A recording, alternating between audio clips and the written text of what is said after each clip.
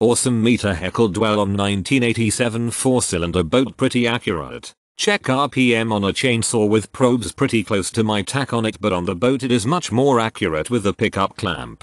The clamp should come with it. First meter delivered had been opened and presumably used, and it did not read amperage on 20A setting. Probably blew the 800 mAh fuse in the process of trying to figure out the problem. Amazon return process excellent. Second meter delivered worked correctly. Excellent features, but have not used all of them yet. Thought the switch pointer LED was not working at first, but it was not dark enough to turn the LED on. Meter arrived as expected. Instructions are adequate. I found it particularly handy as a one-do-it-all meter for troubleshooting older points and condenser with coil ignition systems used on rolling vehicles up until late 70s and late 80s for marine applications. I would recommend it as a good instrument as to functionality after using it for a week now. Packaged with leads and adapter clips, very convenient, and temperature probes in a better than average case. There are also 2 accessory leads available. The induction pickup coil should be included in the base package. That would make it 100% effective as a diagnostic tool.